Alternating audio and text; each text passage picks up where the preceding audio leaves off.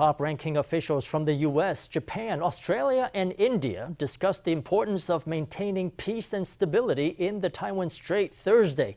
It marks the first time that the issue of Taiwan is brought up during a Quadrilateral Security Dialogue meeting since Joe Biden became president. Meanwhile, in an interview with Japanese media, Japan's defense minister called on Australia to lead resistance against China's growing influence in the region.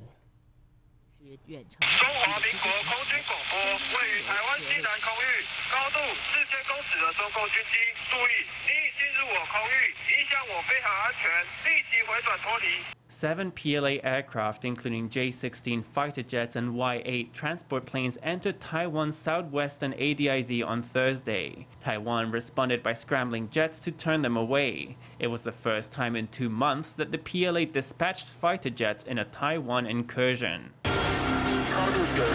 Beijing has repeatedly stated that it does not rule out taking Taiwan by force. During a recent interview, Japanese Prime Minister Suga Yoshihide said that if conflict erupts between China and the US over Taiwan, Japan's main concern would be to protect the nearby Okinawa Islands. He added that safeguarding security and stability in the Taiwan Strait was not only of great concern to Japan, but to the entire international community. Meanwhile, Japanese Minister of Defense Kishi called on Australia to lead a regional pushback against Chinese hegemony and to step in to counter the influence of China's Belt and Road Initiative. China is attempting to extend its influence to the second island chain. For example, in 2019, Kiribati and the Solomon Islands cut ties with the ROC. In terms of its own regional strategy, this is a key issue for Australia. China is now following this geostrategic thinking. So I think that's why Japan is reminding Australia to be resolute, to block China from having this kind of diplomatic breakthrough.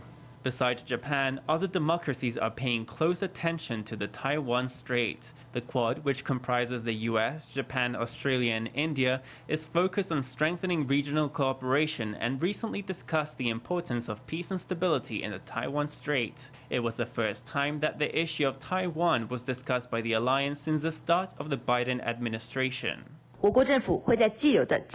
On this current firm and substantial foundation, Taiwan will continue to work closely with the US, Japan, India, Australia, and other like-minded nations to safeguard our democratic institutions and shared values. We will work together to protect peace, stability, and prosperity in the Indo-Pacific region. Anti-China sentiment is growing stronger by the day. Meanwhile, Taiwan is working on strengthening its alliances with other democracies and its defenses against Chinese intimidation.